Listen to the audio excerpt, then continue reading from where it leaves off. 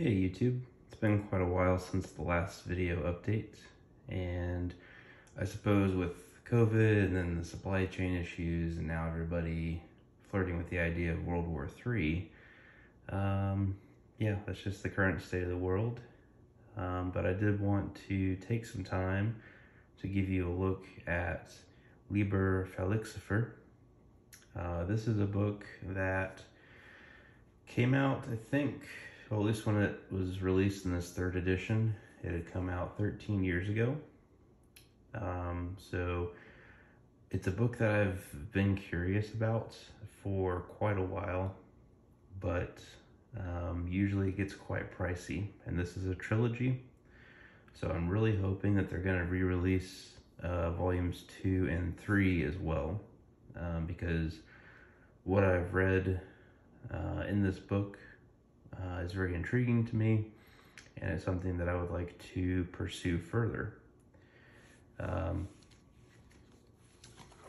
take a closer look here at some of the details. Has this nice high gloss finish, this dust jacket. And then underneath, once we remove it, we can see some more details of the sigil. And of course, got the gold lettering, Ixaxaar Publications, the Book of the Left-Handed Reaper. Now, I didn't know to what detail it would go through within this book. And you can see here, it's a pretty low number. I got the pre-order very soon after it went up on the website, number 63 of 1300. And it's about the Lord of Death. And I really like the way this book presents the information. It talks about the Argentinian cult of Señor La Muerte, and a lot of people have seen that deity or an idol to it without realizing it. But it talks about the origins, the feast days, the different cults that there are, the open cults, which are more what some would call white magic or healing, and the closed cults, which are more cursing and baneful and death curses. Talks about the talisman and how you'd want to make it. And then part 2, the Cainic tradition, and it gets into the pagan roots.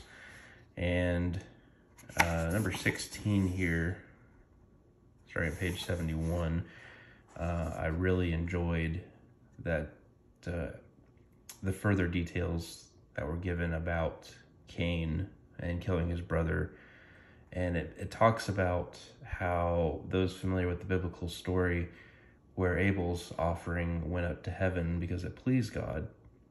But if you research Ixaxaar or the other side, left-handed path in general, Clyphoth and all those elements,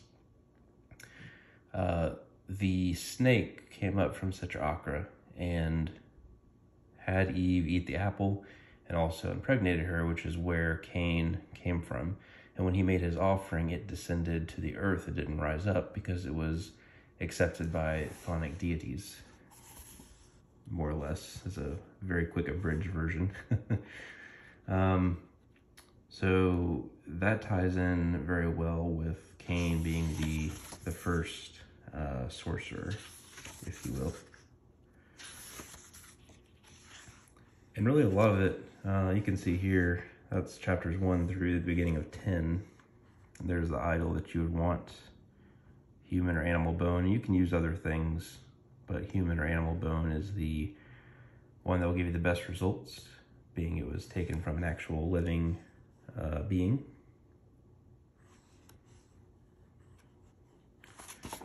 Talks about the types of offerings you would want to make, myrrh, patchouli, incense.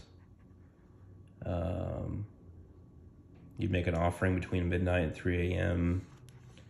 Usually sliced onions, dark chocolate, unsalted popcorn, various types of liquor.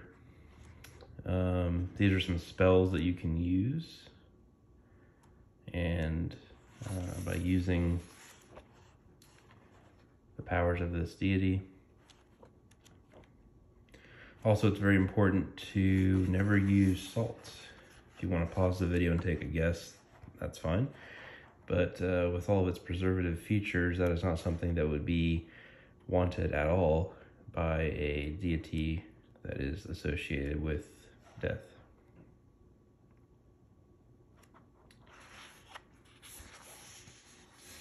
It also goes into some of the details of how you would set up the altar. It would be close to the ground, because again, that's where the chthonic forces would dwell, or do dwell. And talks about the specifications of what you would want and need on that altar. These are some keys. It kind of gives you in that first paragraph there, it kind of tells you what the key can be used for.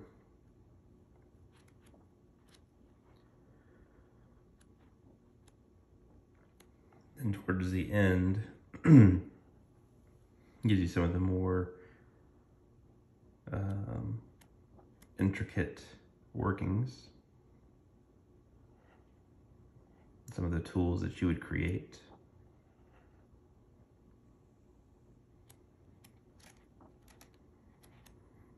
And how to create some various items as well.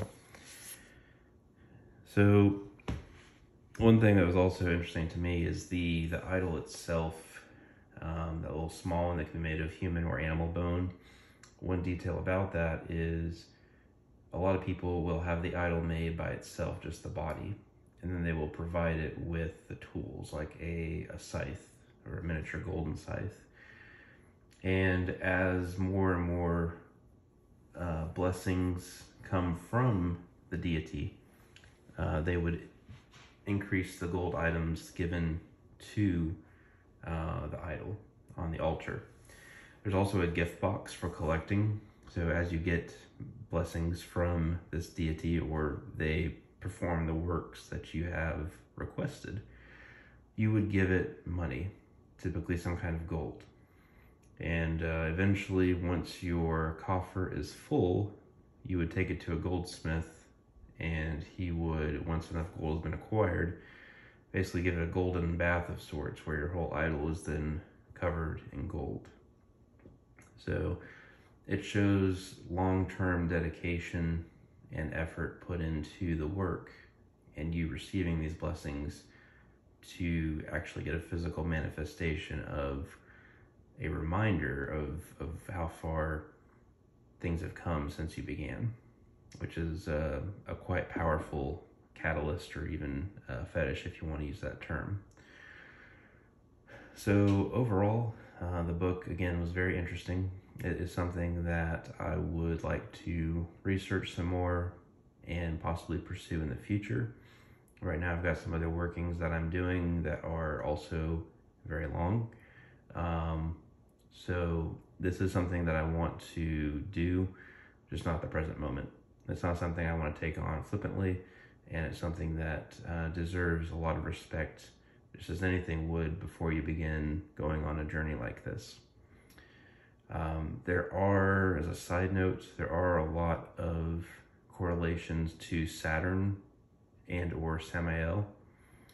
So working with Saturn would also be very close to this book. Anything with the scythe and the reaper and the end of life and the rebirth cycle, those are all going to have a lot of overlapping trends or iconography. So if you've worked this book before, if you have any questions, let me know. I think you can still find this 3rd edition floating around online for about $100, $130. But I definitely recommend it if you are of the left-hand path. And let me know if you have any questions, and I'll see you guys in the next video.